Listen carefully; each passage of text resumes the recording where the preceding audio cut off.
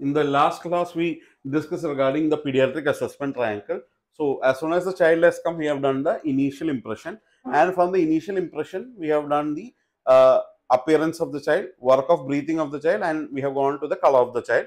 And from that, we have come to a conclusion whether the child is sick-looking child or whether the child is stable enough, and whether there is it's a problem with the circulation or whether it's a problem with the airway or breathing. So that is what we have come to that. Now, after doing this, we have to go to something called as primary assessment. So that is the next step. So primary assessment is basically you have going for a detailed assessment of your airway, breathing, circulation, disability and exposure of the child. So we are going to the complete ABCDE approach of a child. So when you get a child like this, you have done your PAT assessment and you have a sick child. Okay, you have a sick child, or you find that there is a problem in A, B or C. What you have to immediately do, three things that you need to remember. One is connect to a monitor. So that is the first thing. Connect to a cardiac monitor and other vital parameters. Connect to cardiac monitor and other monitors. That is one thing that you have to mandatorily remember.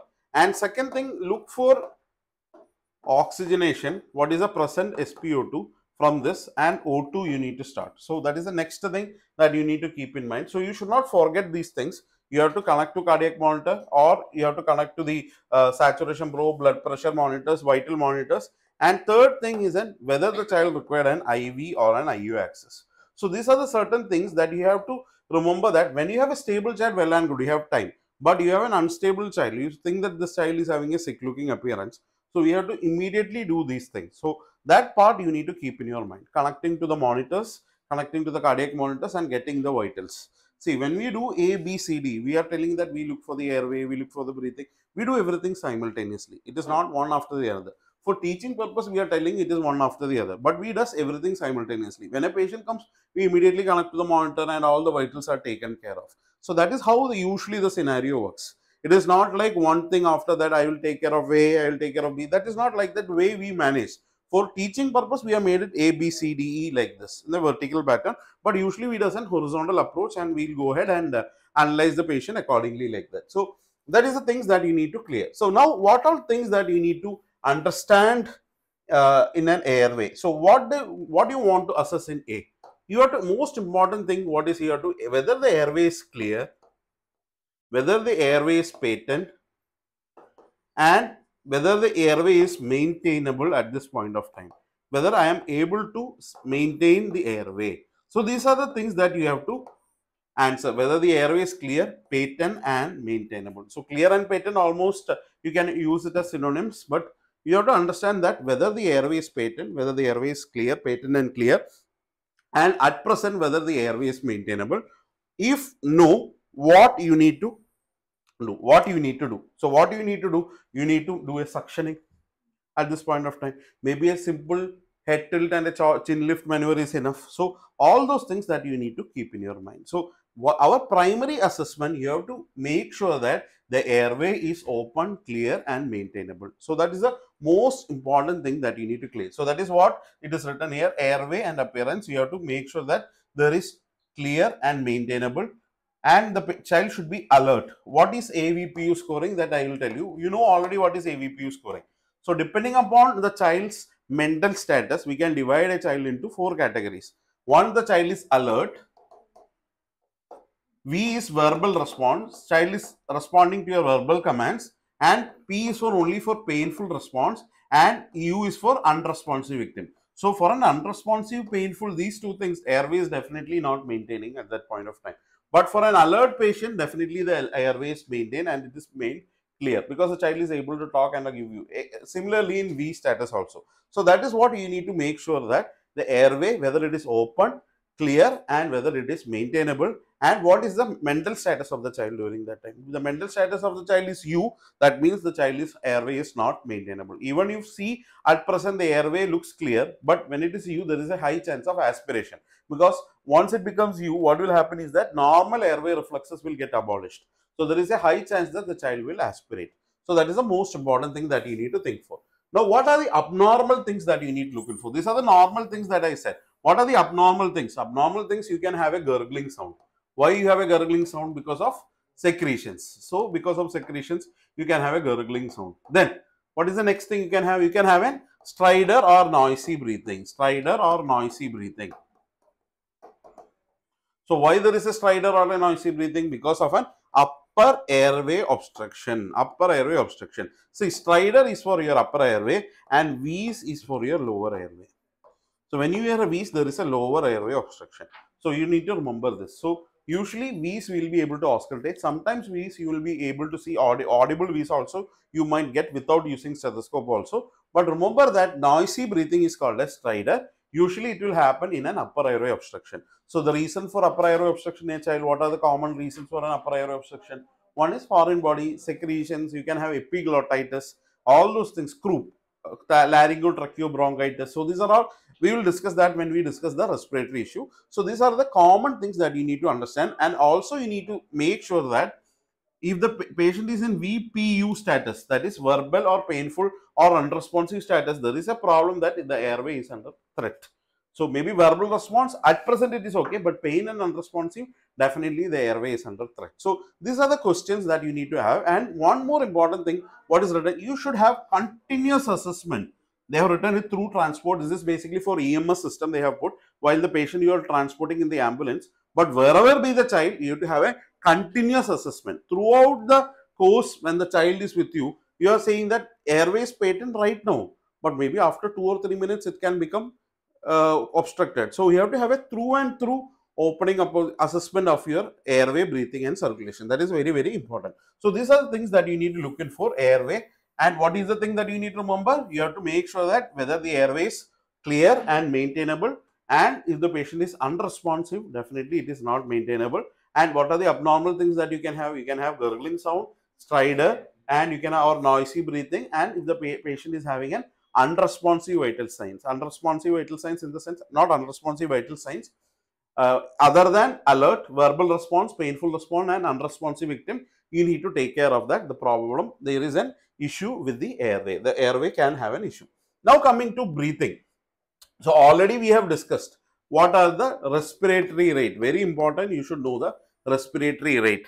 And what is the type of breathing? What is the type of breathing? Whether the accessory muscles are being used, whether it is abdominothoracic muscles they are using, all those things you need to have. Normally when we breathe, we use little bit of abdominal muscle, little bit. But when the patient is very, very tachypneic, they will use more of accessory muscles of respiration. So we have to see what is the respiratory rate, very important. We have to see what is the type of breathing the child is doing right now. And most importantly, what else you have to see, whether there is any evidence of cyanosis. So there is evidence of cyanosis. Next thing what you have to see is what is the saturation of the child. What is the SpO2 of the child. So what is the target SpO2? We wanted it above 94 to 95. At least 94 to 95% above should be maintained. So that is again, that is very, very important that you need to look in for. And you need to auscultate. So these things, respiratory rate, type of breathing, cyanosis, type with accessory muscles usage, that you can remember. And you have to look for any, yesterday we have already discussed, any indrawing or retractions, any indrawing or retractions. That is the next thing that you need to look in for. Then what all things you need to auscultate the child. You need to auscultate the child and you need to look for any wheeze or wheeze. That is a very most important thing. You have to look for any rails, that is otherwise called as crepitations. Crepitation, rails, crepitation, everything occurs as a part of your pneumonia, pulmonary edema and all those things. You have to auscultate and see whether there is any rails or any of these things are there. So these are the abnormal things that you have to look. What is the normal thing? The patient will be quite stable.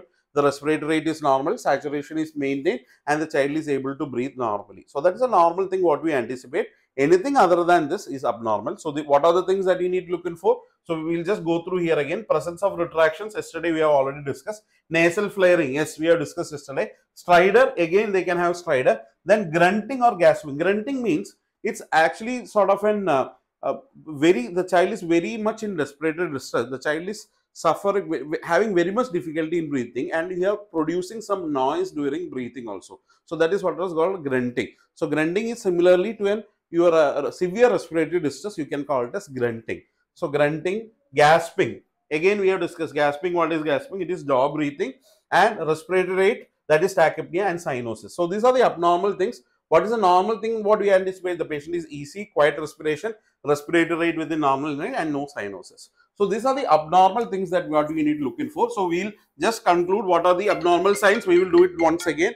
We will just discuss it once again. So breathing, most importantly, first thing what you have to do, whether it is normal or whether it is abnormal. So these are the things that you should know, whether normal or abnormal.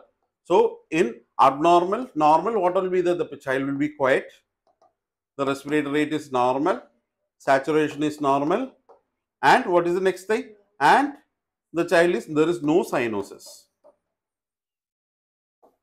Okay, abnormal, what all things? One, respiratory rate, tachypneic. Second one, SpO2, you can take SpO2. Then accessory muscles and chest indrawing. Then grunting, grasping, type of breathing the child is having, grunting or gasping. Any additional sound like stridor, wheeze. Then color of the child. Color, cyanosis is there or not. So these are the abnormal things that you can have. And also I told you, you have to look for any rales or crepitations. So these are the problems that you can anticipate in B. So respiratory rate, when the child can have an increased respiratory rate. Pneumonia, simple example is pneumonia, a lower respiratory tract infection.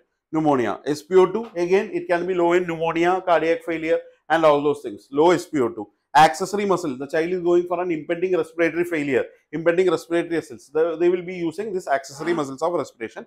Grunting or gasping, again before respiratory arrest the child will have. Stridor, as I told, it is in the upper respiratory, wheeze is in the lower respiratory. Color of the child, cyanosis, why the child is having cyanosis? It can be due to two problems. Whether the child is having already a cyanotic heart disease. The child can have a congenital cyanotic heart disease. Because of that, the child is cyanosed, or there is hypoxia secondary to pneumonia due to respiratory failure. So next thing, rales and crepitation. Where all you can get rales and crepitation? Again, pneumonia and cardiac failure. So these are the different abnormal things that you need to look in for a child that is in assessment during your B. So what we have to remember is that it is not pediatric assessment triangle. What we have done, pediatric assessment triangle, we have made a general impression and an initial impression. From that, we are going into a detailed assessment. They are told, I just told you to look for the respiratory rate, whether the child is tachypneic or not. What I am telling you, you have to check the respiratory rate, check the saturation, and if the saturation is low, you need to put the child on a face mask. So that is all important things that you need to remember. So you have to detail evaluate. There we didn't auscultate. Here we need to auscultate and see whether the child is having any crepitations or not. Now coming to the next thing, see, in circulation, what all things you need to do? The most important thing is that the decision whether the child need an IV or an IU access. So that is very, very important. You feel any of this child is sick looking in your initial impression itself, go ahead and get and secure an IV access. The child is stable enough, doesn't child is walking, comfortably sitting in mother's lap, don't do this. There is no need of any IV cannula. So that is one important thing that you need to remember, no need of any IV cannula. So in circulation, the most important thing that you need to remember, whether the child needs an IV or an IU access. And the next important thing that you need to remember is that how to assess the circulatory status. So circulatory status, we have already said, you should know what is the normal heart rate for that age groups. So it is difficult for us to remember for all the age groups. So what you can have a chart like this. Stick in your emergency room or wherever the child is there, you can have this and you can see what are the normal respiratory rate, normal pulse rate and lower limit of systolic blood pressure. That is I have already told you, 70 plus age into 2 formula you can use. So but the rest all these things you should have a clear idea regarding what is normal, what is abnormal. So in tachycardia algorithm I said above 180, above 220. But that is mean that is again that is you have to mention that it is very, very significant tachycardias. But here maybe 120, 130 itself is a tachycardia for that child. So for each age group you should be very clear what is the rate, but you cannot remember all these rates. So what you can do is that as age advances the heart rate comes down. So that is one thing that you can remember. So for a newborn 100 to 160 may be normal.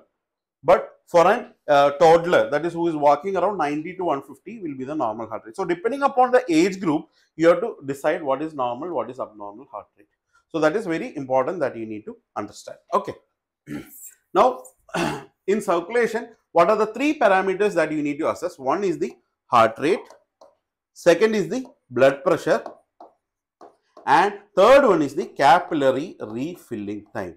So capillary refilling time is just you need to squeeze over the child's nail bed and you need to just release it. If the capillary refilling time is less than 2 seconds, then the child is having good perfusion. So that is the three things that you need to look for: heart rate of the child, blood pressure of the child, and capillary refilling. Blood pressure of the child, what all things can happen? You can happen hypotension and normal blood pressure. Heart rate tachybrady and normal heart rate, and CRT can be low, normal, or these are the two things: low, that is less than 2 seconds, or abnormal, above 2 seconds. So these are the three things that you need to look in for in your circulation. So what all, whenever you have a child with hypotension, that I will discuss again how to approach a child with hypotension.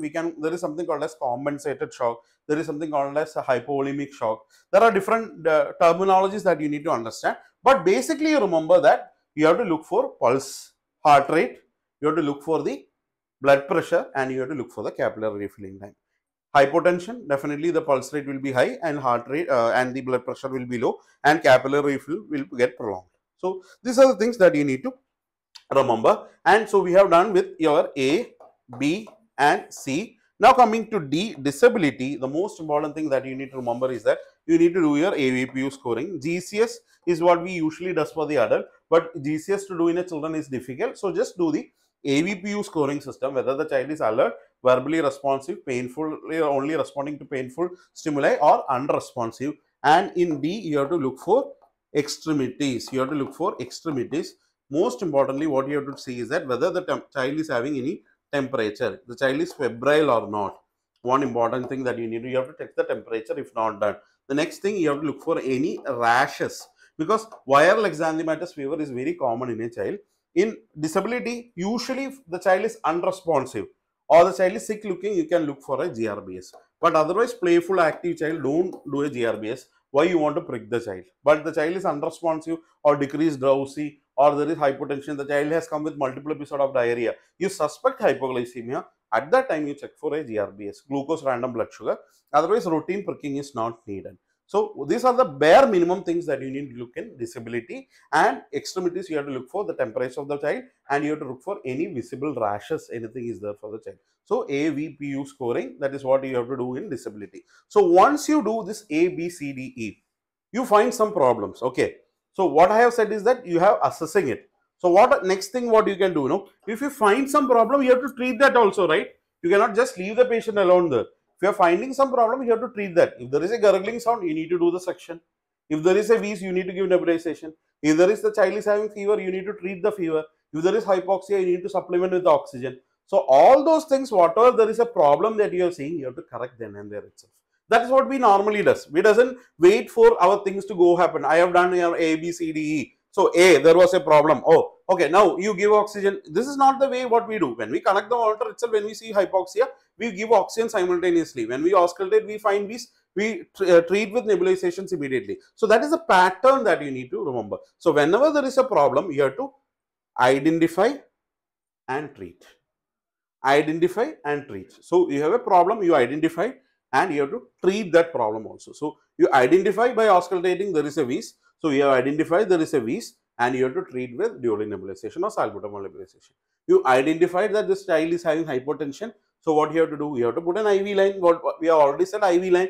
Then what you have to start? You have to start him on fluids. So how much fluid, that we will discuss in the hypotension discussion. So what to treat that hypotension, we will discuss. So this is the general thing that you need to remember. So now we have done the primary assessment. So primary assessment, again you remember that it is a continuous process.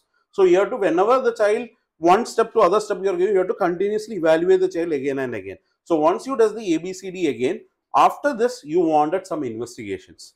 For example, you wanted a blood gas.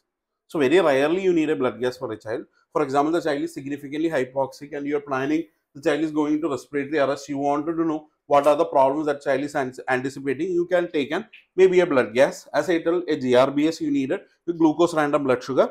And next thing what you wanted, maybe an ECG. You are seeing a tachycardia. You think that the child is having an unstable tachycardia. At that time, you can ask for an ECG, maybe a chest X-ray. So that is called as adjuncts to your primary survey. What are the adjunct things that you need to add to your primary assessment? So small these investigations that you need to take, that all depends upon the stability of the child. If you want an X-ray, you can't ask the child to go to the X-ray room and get an X-ray. You have to ask them to come down and do a portable X-ray. These things you need to remember, and these are the most important parts of your primary assessment. So primary assessment, what we have done, we have a sick looking child.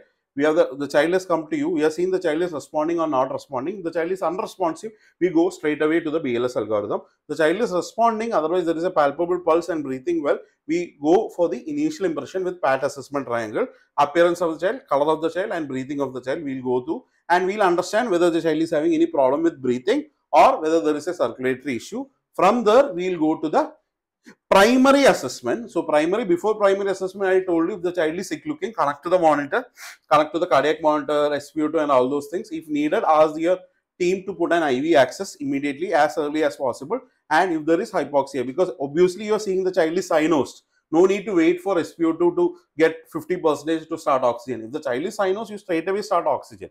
So these things, three things you keep in your mind. Then you start with your airway, breathing, circulation, disability and extremities. So A, what all things we need to assess, abnormal and normal things.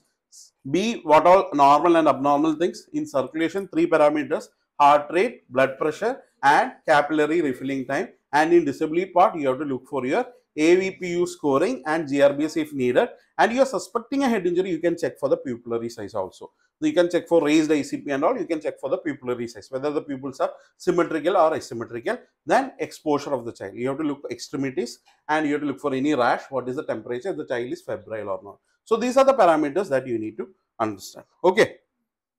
Thank you.